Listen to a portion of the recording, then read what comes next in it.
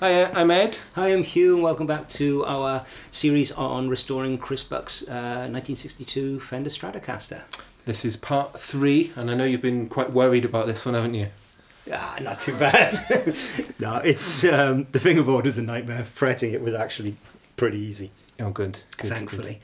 So you've got those old Hofner frets out then, and it's all... the Hofner frets almost fell out. You know. Yeah. They're just.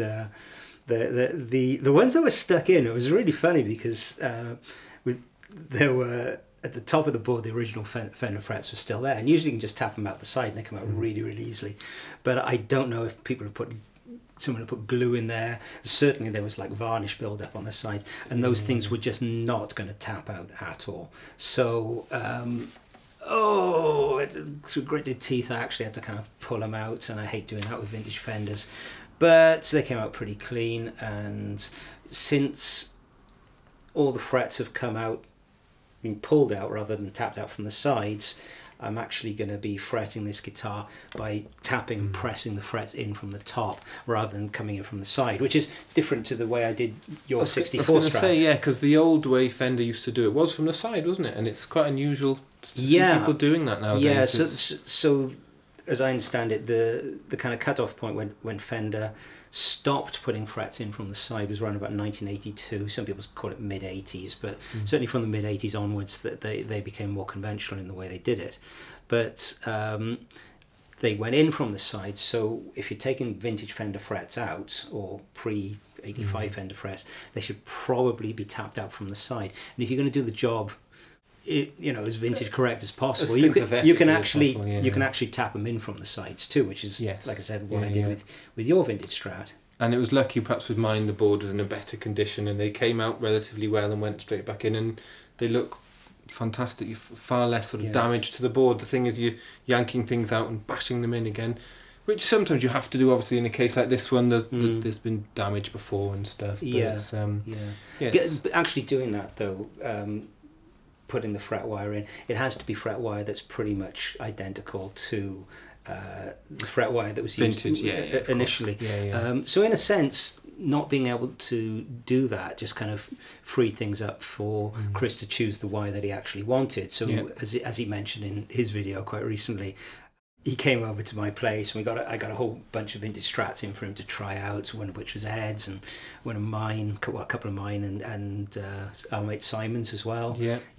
And he just basically went through all these guitars and kind of settled on the fret wire that he liked the most. And that's the best way, by feel and by playing it, isn't it? Because there's all these myths and rumours of so-and-so player used this wire and so on, and just choose the wire that you like most, really, is the best. If you're lucky enough, like Chris was, to have his hands on a whole bunch of them, compare them, then choose the one you like, And don't ever feel pressured into thinking that you have to have jumbo frets on a vintage Strat because Stevie Ray Vaughan did, and you have big frets and you have big tone, because it's absolute nonsense. If you want jumbo frets because you like the feel of jumbo frets, then it's a perfectly valid choice. But if you're doing it just because somebody told you it's a good idea, try and play a Strat with that type of fret wire in first and try a few different types. So the wire that Chris actually chose in the end is the same wire that I've got on my red Strat, which is a 63, which is actually relatively narrow. I mean, it's pretty close to vintage spec, but it's really quite tall, which is nice actually, because it enables you to get under the strings and get a lot more control of the vibrato when you're bending. The other important aspect for me is that because this is a veneer board, the last thing I want to do is over sand the board, because you haven't exactly got a lot of wood to play with. So by just getting the board looking good, being fairly flat but maybe not engineering flat, with the taller fret wire, I can get the level that I need by taking the metal off rather than taking wood off, and I would rather do it that way around. Definitely, yeah. I mean, Chris would sound good playing a plank with frets on, wouldn't he? Let's be honest. Yeah, I'm afraid he would. Yeah.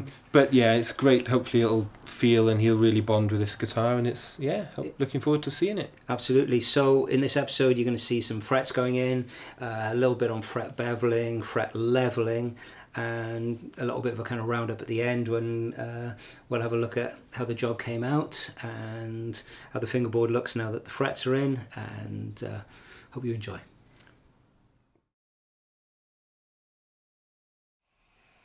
The frets are finally in. The installation went pretty well. I'm quite pleased. Everything's seated nicely, and when I sight along it, this one's maybe a little bit high, but all the rest are pretty level.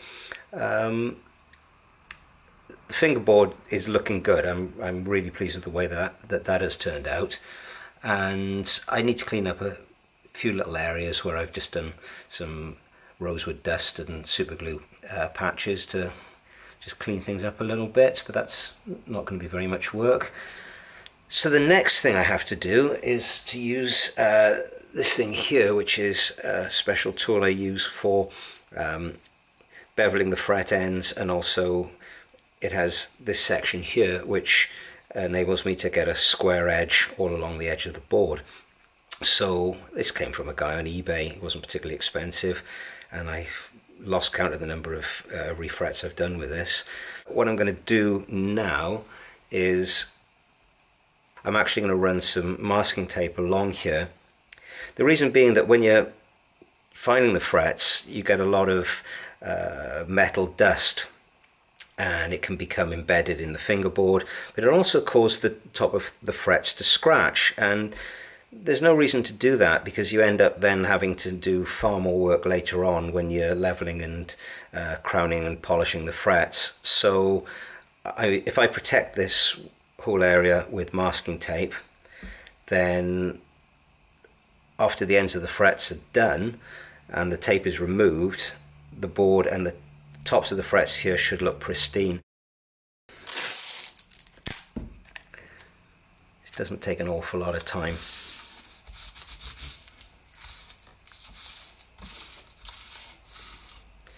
Okay, the other thing I'm going to do is I'm going to use a little bit of kitchen paper as a pad. I'm going to just wrap this around the top of the headstock.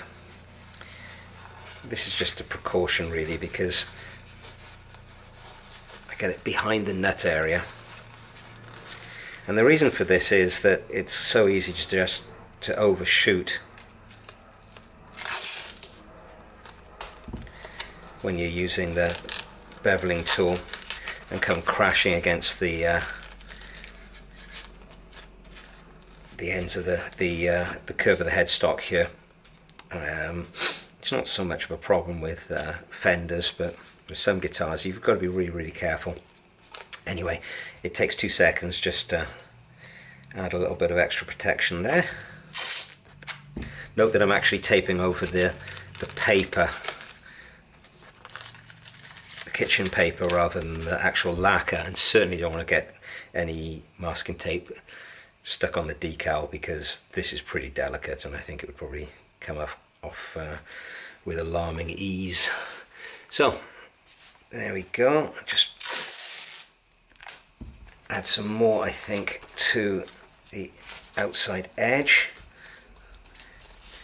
One thing I don't like about the tool that I use is that if you're not careful with it, it has a tendency to tip, and if it tips, then it's all too easy to gouge into the side of the neck with the abrasive, and I don't want that to happen to this beautiful guitar.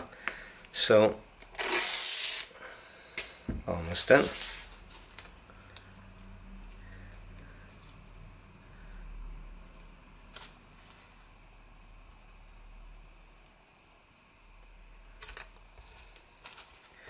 Okay, and we're good to go. I don't actually like doing this very much. I've never liked this part of fret work. I don't know why. I think the main thing really is to work as slowly as possible and keep a very, very close eye, especially with vintage necks like this, not so much because of the value, but because having been played a lot and maybe had refrets in the past, there's no guarantee that the edge of this fretboard is actually straight, so you can end up cutting into the wood in some areas and still have fret wire proud of the edge in others. Sometimes you almost have to do them on a fret by fret basis if you don't want to do any damage to the neck. So it's a question of patience and care and diligence, and hopefully within a fairly short period of time this is going to look and feel an awful lot better. See you shortly. Okay, so here we are 45 minutes later and one side is done. I've gone over it with some fine abrasive paper as well, just to give it a little bit of a polish up, but those frets are looking pretty good, I think. They'll need to be rounded off a little bit just to make them feel even smoother, but that's looking pretty good. It's kind of tricky because between almost all of the frets there's a rollover, quite a dramatic rollover, that has caused a curve inwards towards the centre of the board, but of course because the area where the frets are, because it's metal, that's prevented those areas from wearing, so the edge of the fingerboard is not straight.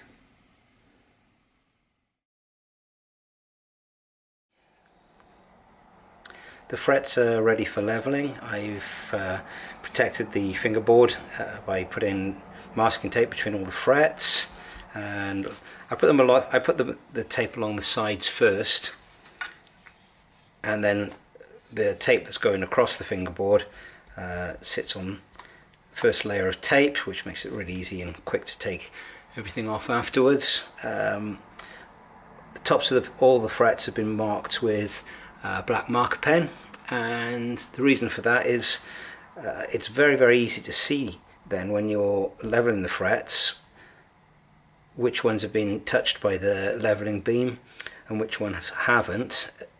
At the end of it, I don't want to see any black marks on the top of the frets at all, so that as soon as all the black marks have disappeared, it's the end of the leveling process and it's time for crowning and polishing. So we're ready to go, and see you in a sec. This is my leveling beam, by the way, which is just like something I got from my local metal merchant. You can spend a lot of money for one of these from StewMac or any of the other big luthier places, but this is perfectly flat and it cost me about £3, so pretty cheap. So double-sided tape on the flat edge. I've got 320 grit paper on here. I think a lot of people tend to go with a coarser abrasive, but I prefer something a little gentler because the scratches don't go so deep into the tops of the frets, and it makes polishing and smoothing the frets later on a lot easier. So let's give it a shot.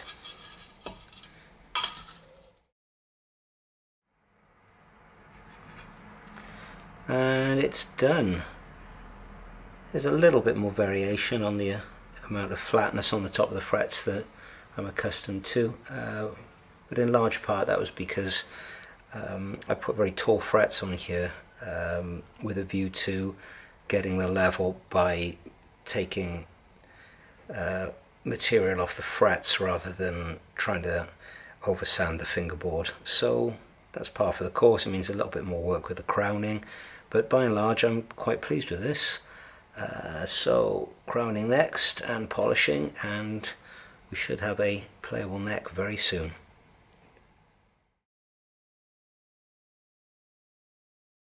Clearly we've glossed over a lot of the details because this was never intended to be a guide on how to refret a vintage guitar. Plenty of videos like that on YouTube, and if enough of you want to see one of those, we'd be happy to do one. But we finally get to see the board finished and all the frets crowned and polished. Some lemon oil has been applied to bring out the dark rosewood colour, and also you can see a lovely chocolatey brown area just above the 12th fret. I'm not going to be cleaning off the dots because, well, let's face it, Chris doesn't really need them, and he always seems to play with his eyes closed anyway.